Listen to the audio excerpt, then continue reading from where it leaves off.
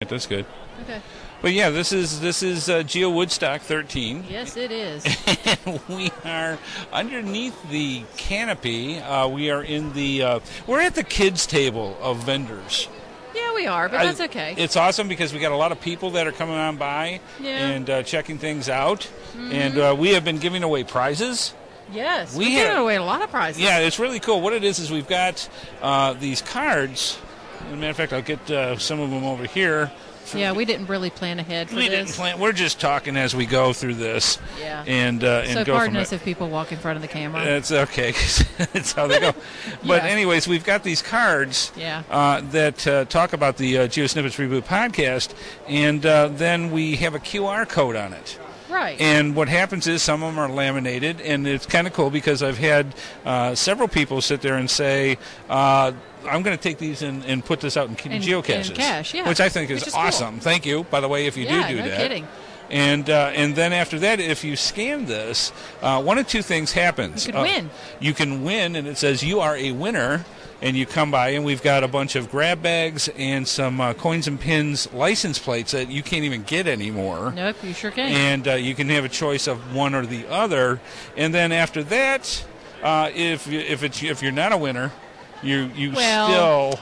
I don't like to say that because even if you don't immediately win, you can still watch the show and still win a prize. You can still win a prize, and that's what it talks about, which is our GeoSnippits Cash Dash. Yes. And with that, each week we spotlight from our sponsors. We've got cash-advance.com, we have coinsandpins.com, we got GX and we go through there and we'll pick one of their products, and then we'll showcase it, talk about it, and then give it away as a prize. So mail it away to the world. Yes, each and every week we give away a prize at the Cash Stash, and it's very, very popular. Mm-hmm. So if you people love winning stuff, they do. They love geocachers love free stuff.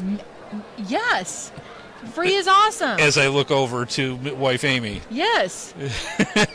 My bag is getting full. Yes, it is. I have to go to the car and empty it. We have been very blessed with a lot of good stuff that come out from the fine folks here at GeoWoodstock XIII. Yeah, I love it. And we love them. So, yeah, anyways, we've been giving away, got a lot of winners so far. Mm-hmm. We got a lot more cards left, and when we're done doing our little snippet here, we'll start giving those cards out again. Totally. And see if we can get some more winners and some more prizes out to these fine folks. Mm-hmm.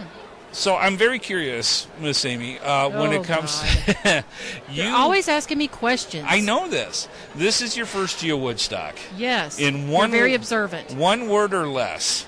Oh, good. Describe it should be easy. GeoWoodstock for you this year. Busy. Busy. Yeah. That is awesome. So how come I said busy? One word, so I'm pretty good at that. Well, define busy. What do you mean define busy? You know what busy means. Well, busy means busy work, busy what? Just lots of people, beehive? Yeah, lots of people and lots of things to do and see, and there's just tons of stuff. Yeah, it's pretty amazing because we went through. It's a little overwhelming at first. It's a lot to take in. Now, it really is. Keep in mind, we started out Thursday. Yeah. And we came a couple days early just to kind of get here, get settled. Not for the first time in my history, this hasn't been rush, have to go out and do stuff. Yeah, no, we've taken our time. We've taken our time. We found geocaches. Some of them were really unique. We went out Thursday, I think it was just before dusk, and found a cemetery cache. Oh, yeah, I liked that one a lot. And wife Amy absolutely loves cemetery caches, and so instead of going out and painting the town red, so to speak, with smileys, we found one geocache. And spent an hour just looking at that. Now, cool things happened there. Cool things happened at the cemetery. The first thing that we saw was Amy's first encounter with a woodchuck. No, it was a groundhog. Why do you keep saying that? See, up north, we tend to call them more groundhogs. Or woodchucks. I was like, then why do you keep calling it a woodchuck? I get it confused.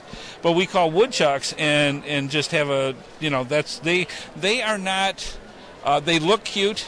They got that little he was Bucky Beaver for thing his going. life. But it was really one of those things where They don't like them around cemeteries. Yeah, he was fleeing for his life, so I didn't get a picture of him. I wanted a picture, but he was running for his life. He was too busy fleeing. Yeah, he was like, please don't shoot me. Yes, and then we went a little further into the cemetery and had another surprise. Yeah, a herd of deer. Herd of deer walking around. And they were pretty like, yeah, you crazy humans, just take a picture of me and be done. Yes, because we're like, deer! And they're like, yeah, have you never seen a deer before?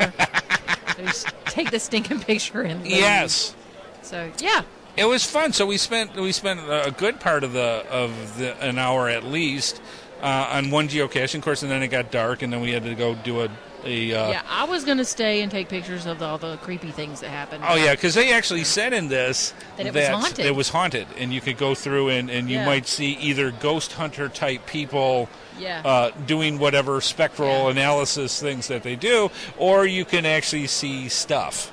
I wanted to stay and see stuff. Yeah, that would have been cool. But we had to move on, and he says, no, we got to go back. It was very important because we had to go to this very petite, quaint little flash mob. All right, that was fun. Of 300 plus people. Yeah, 6 people sign up, and then 300 invade this little itty trailer that was a donut place. Yeah, well, it was an awesome place. It was a business section, and they were kind of like in the back alley of a group of businesses that are around them, and it's just this little single-wide trailer. That was then very afraid because 300 people invade this. Hey, it was invade awesome. This place, it and was they're like, really "Oh cool. my god!" Yeah, it was awesome. We had people pulling up, going, "Do you know what's going on? What's going on?" And we're like, "No, what are you talking about?" Yeah, it was. It's not always this busy, Ed. Yeah, 9 o'clock at night in the back alley of the business district. You don't always sell this many donuts? What's going on? So it was good. Anyway, we apparently, now we're from North Carolina, and I'm of course, from North Carolina. Well, You're she from is. I just pretend that I am. and I go through, and of course, we have a big thing for Krispy Kremes. And those God. are like for most people, I can't say all, for most people that understand the philosophy of Krispy Kremes or understand the philosophy of Krispy Kremes after you just got them out of... Oh, if that hot sign's on, it is game on. You get them fresh and hot right after they made them, as opposed to as they're going through the rest of them. We have creepers right now. We have. So, yeah, it's really cool. And we went through and just had a great time seeing this little place get completely obliterated by people. And I'll tell you what, they were booking.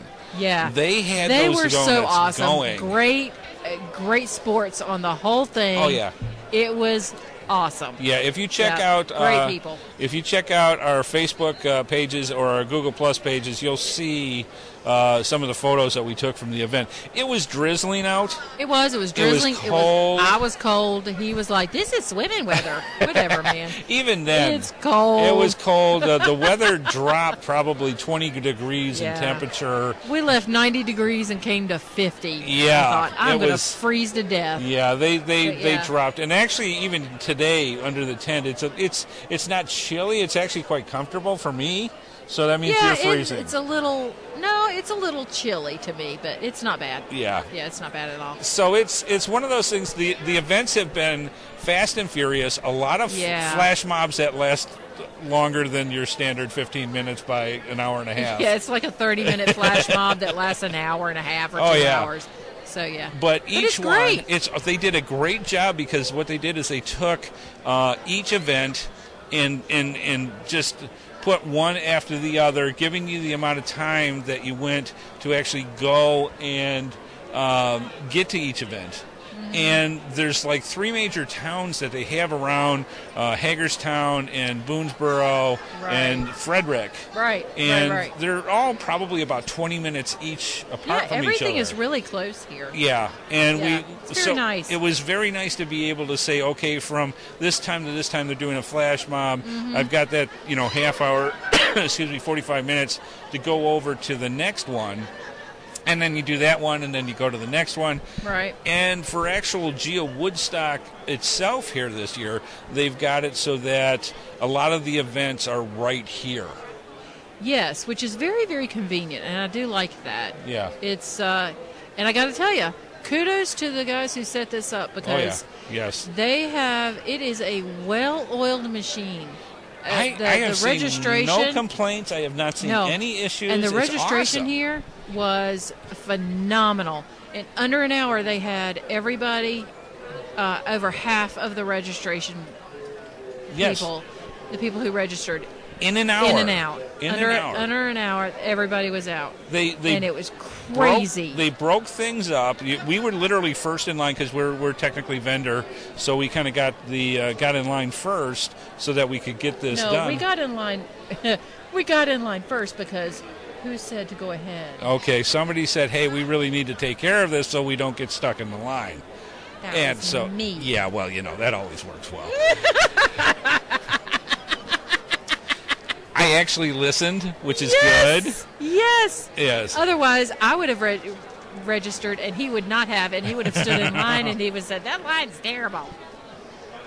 It really wasn't. It wasn't. It was awesome. We've got some B-roll that we're going to show where you see how many people they did. Yeah, it just, you went into, they have this huge registration room. It's just humongous, and it's actually broken into two sections. As you go in, they break up by your alias of geocaching. Your geocaching name, yeah. And you just go in and tell them your name, and they pull out your registration. Mm-hmm. They pull all the goodies depending on the package deal that you had set up. Mm-hmm. And then you go through and you get your stuff, and then if you bought something from the store or whatever, you're done. Bing, bang, boom, and it was there. That's right. And you move out, and that's it. We came back an hour. It started at 5. Mm-hmm. Huge amount of people. I think we were in and out in 10 minutes. Less than that, I think. Literally less than that. Yeah. And so we went through, and it was great. We went through. I went back an hour later thinking, let's show them the line. Yeah, there wasn't one, really. There was nothing left. Right. They had a quarter of the one room left. Right. And when I talked to the guys at GeoWoodstock XIII, and they said, we've got to verify the numbers, but we think we have literally over half the registrants done. And there was 5 minutes to 6. And it was, 55 minutes they had it done in that short amount of time. Yes. Absolutely. If you are going to do GeoWoodstock in the future, talk to these guys. Yes, they absolutely. know what they're doing. Yeah. Because it was awesome. There was nothing. It wasn't. You didn't have enough time to even think about, wow, I'm standing in line. I wish I was someplace else. It was done. It was gorgeous. Great way to go. The facilities, we might as well talk a little bit about GeoWoodstock in of itself. We're in an area that is it's an agricultural center. Yes, it's an agricultural center. It's a huge field with many, many buildings in it. Yep. And a lot of them are solid constructed. There's tents up. There's the vendor area is a huge area that is covered. So if there was going to be rain, there isn't a cloud in the sky right now. Oh, it's absolutely it's gorgeous today. Yeah, because they went through, it's probably about maybe 74, 75, if that. Yeah, I don't know what it is. I don't even think it's that. Beautiful. But they were covered if they had rain. It was great. And you could go from building to building and see the different things that's going on. Yeah. Now, not and the only... classes. Yeah, and the classes, which are going right now. Hi, guys. Right now, we've got classes going on. Yep. I just went over there and took a little bit of B-roll. We'll show that, too. And there's probably 300 people sitting in chairs, listening to the presentation. They were talking about puzzle caches and QR codes right there. And I got some B-roll of that. There's another thing going on just on the other side, another class. Then, sprinkled around in this agricultural center area, which is basically a huge field, they've got different reenactments of different things. You've got Revolutionary War things going on. There's people in full costume with this going around. There is Civil War reenactments going on. There's a kids area. There's a kids area for kids to go play. It is amazing, all the different things that they go through and the work and the detail for things to do. If you don't figure out how to do stuff, because we're our tent where we're at right now, we're by the kids area. They're playing horseshoes, they're playing cornhole, they're doing all sorts of stuff. Actually, one girl's standing on a cornhole board. Yes, I see playing that. baseball. Yeah, well, you know, you got to adapt when you do things. I'm not really sure what that's all about, but okay. Yeah. But anyways, adapt and overcome, I guess. You got to do what you got to do. But it's amazingly fun. Now, I know when you go to GeoWoodstock or any mega event, you ask the major questions. How's the parking? Is it over? You know what? That's not even an issue. No, they've got tons. Not only do they have just the standard parking, which is a breeze. Yeah. They got them in, they got them moved where you're supposed to do, and you're done. You're set. Yeah. They've got VIP parking for the people that got the premier packages. They've got handicap parking for and I mean not just one square someplace. Nope. They got a ton for everybody. And they've got the vendor parking. And then they got the vendor parking. And they've got, I mean, it's just very well awesome. set up. Yeah, so we went very through. well set up. And the other thing that the first thing that they think of is the porta potty situation. They are everywhere. Yeah. And they've got streams of it. I have not heard a single complaint. Nope. Since we went through it. It's awesome. They did amazingly well. Yeah. So you've got parking, you've got the porta potties, you've got all the different attractions where you're not walking 17 miles to get to them. No, and we haven't done any of the challenge or the lab caches yet, but we've had a lot of people talk about them. And they've got some pretty creative stuff going, so I want to investigate that more. Right. If you walk away from GeoWoodstock XIII bored, you are not doing it right. Then you're asleep, really. and I don't know how you can, because you can hear in the background all the people. We'll show you some B-roll of the vendors. Yeah. I lost count. I could not even tell you. I'm thinking 50. Different vendors, how many and that's just in the area right here, not counting all the other spots where they've got things going. Yeah, I haven't even been everywhere, and I've almost spent all my money. Yes, if you want to see a little girl's eyes light up, shiny is definitely one of the things that I've got some pretty cool stuff. She's like, I bought a bus. We're gonna need a bus. But yeah, she's doing a fantastic job. I'm very happy that we're not having to get the second mortgage for all this stuff. I've done okay. But she's like, this is my first GeoWoodstock. We can get this. Yes. And it's like, all right, fine. Yeah, I won't be able to say that next year. No, so she'll have to. Yeah, so we're going to find out where Woodstock is, and they're going to be next year. Pull in the reins or something when it comes to that. But yes, tons and tons. We talked to the going caching people. Yes, we talked to the going caching people already. We've talked to so many people, I don't even know who I've talked to. Oh, just yesterday. Oh, my gosh. Oh, my God, just yesterday I talked to so many people. We had a blast because we were here, and, of course, Joshua. Hello, Joshua. Oh, my God. He came over. Finally met Joshua. Yeah, so he is freaking awesome. The geocaching vlogger. Yeah. Oh, he is a great guy. He's like family now. He is family now. It's all one big family. There's a ginormous sunflower umbrella. Yes. Okay. Sorry, squirrel. Squirrel. Yeah, so you see lots of different things. Yes. But yeah, it was great. So he stopped on by. We're trying to do an interview. There's a billion people going through, so let's just say if he gets anything out of that, I will be greatly surprised. We had to do that interview in like 3 different parts. Like part 1, part 2. Yep. Now, as you can also hear, there's dogs here. There are which pets here. I'm in love with. Yes, there's a lot of pets brought here, and they're all on leash. And they're all in their own way. They're all friendly. We don't have any people with aggressive dogs, which was one of the stipulations. You got to have somebody that's socialized and able to deal with a bunch of geocachers. Yes. Yeah. You know, everybody wants to pet the dog. Oh, yeah. And so we've got them here. Now, we have seen some other types of animals. We went through, and I love the guy in the jester outfit. There's a guy in the jester's outfit. Beautiful. Yeah. It's colorful. It's gorgeous. And I would wonder, totally wear that. I would, too. I wouldn't fit well, but is that his wife? I don't know. There's another lady in another colorful outfit walking with him. with flowers on her hat. You got sights. If you are a photographer, this is a dream for you. And I still want that guy's hat from last night. Oh, the one. We went to a Muncie event and went through, and it was awesome. This wouldn't be a 15-minute thing for you. Oh, no, we're just going to talk. Might as well get it through because it's fun. Yeah. And we'll have it go because we don't know what's next.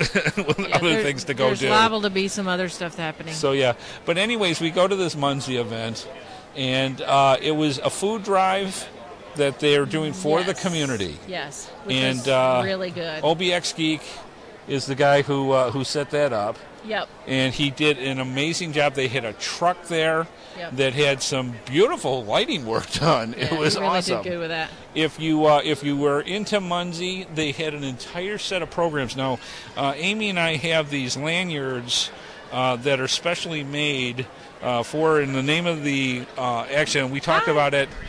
We talked about it on the past shows.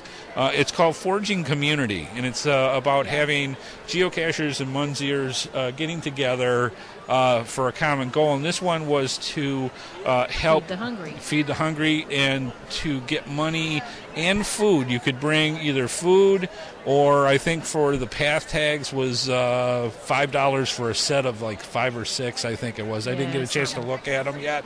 They're sitting with the collection of the rest of the treasure that we have. And so we'll eventually look at it.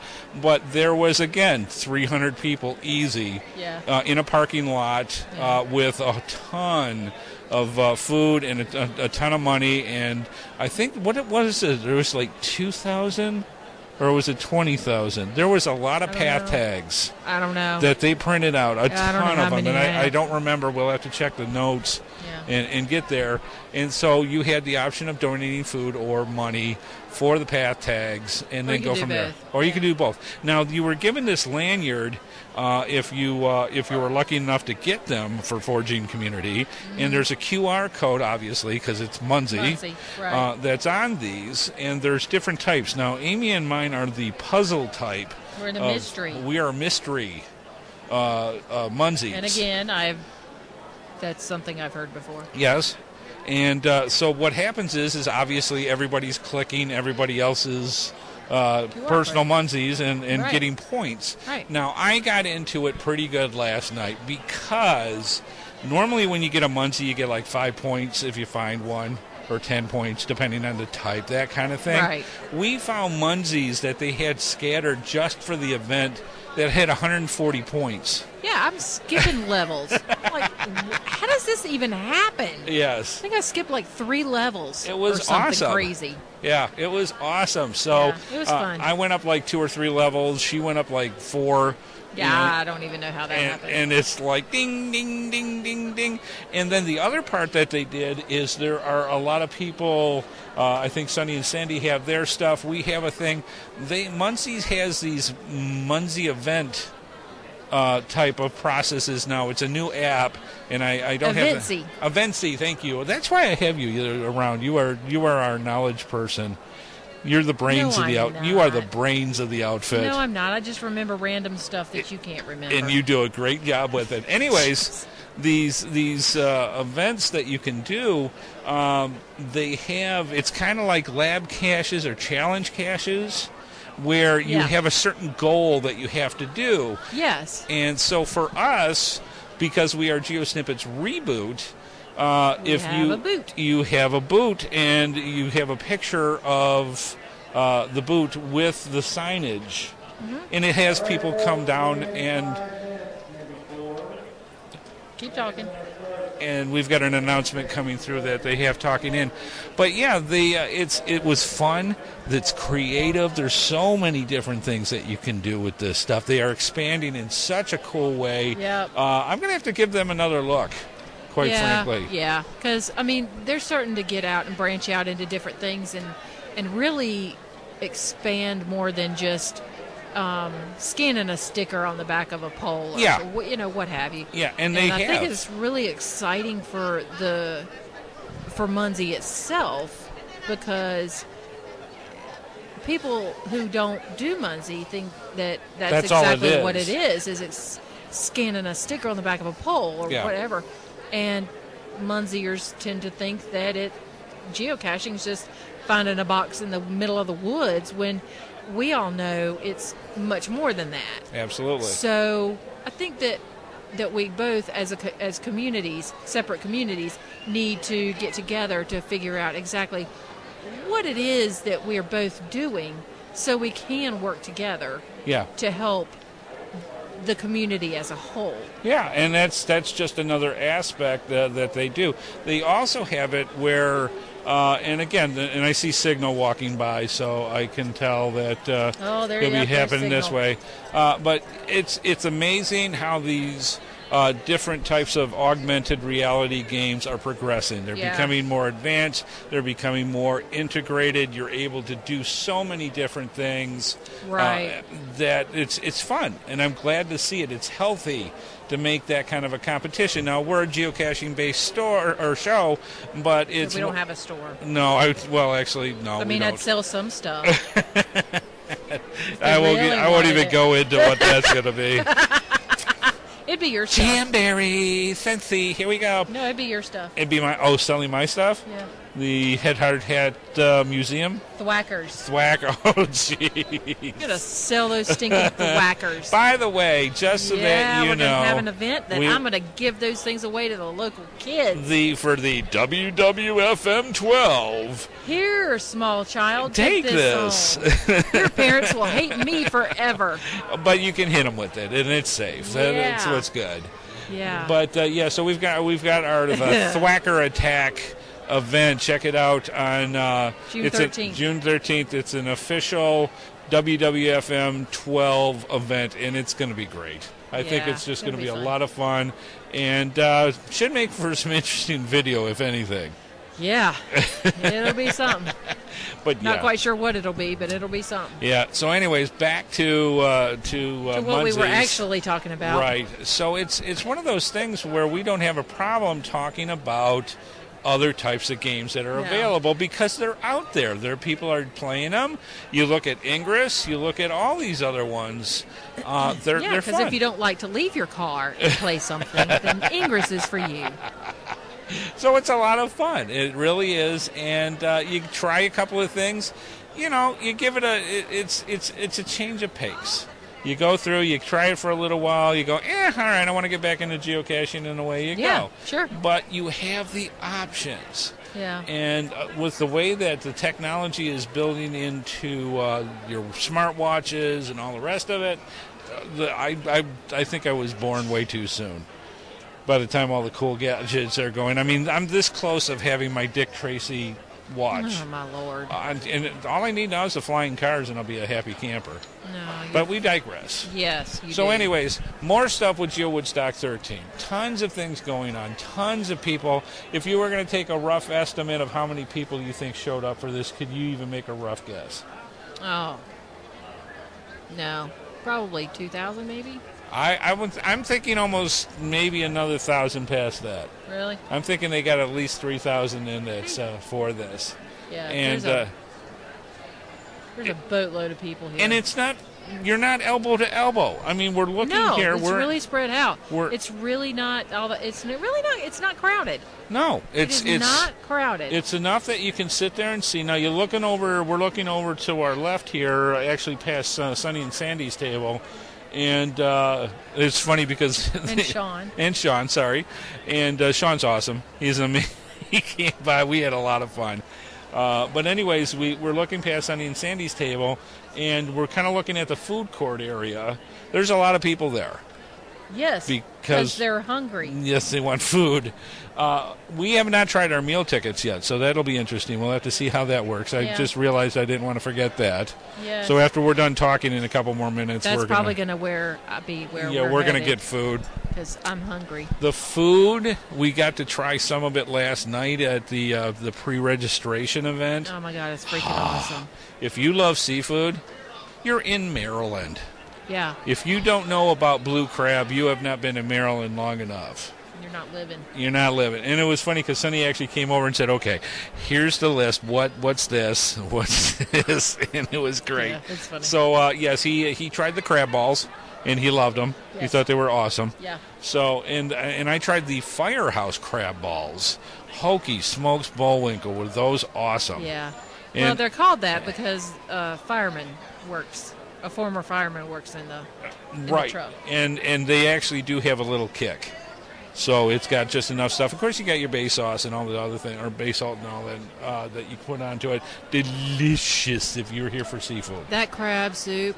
Oh my God! Yeah, Amy got a what was it? You got a grilled cheese and this crab-based soup. Oh! I let him have 2 bites, and then the rest was mine. Yeah, she snuck it away back from me before I actually went for a bite. It was mine. Yeah, I know, but it was good. Yeah, but it was mine. The food here is amazingly good. Yeah, it was good. So, tons of fun stuff, good things, good friends, good camaraderie. And let's pull this back all the way back to Joshua, because we sidetracked and took a right turn and kept going. That's because that's how we roll. That's how we roll. When we I had the most fun I have had in a long time, because Joshua was here, first time we met him. Yep.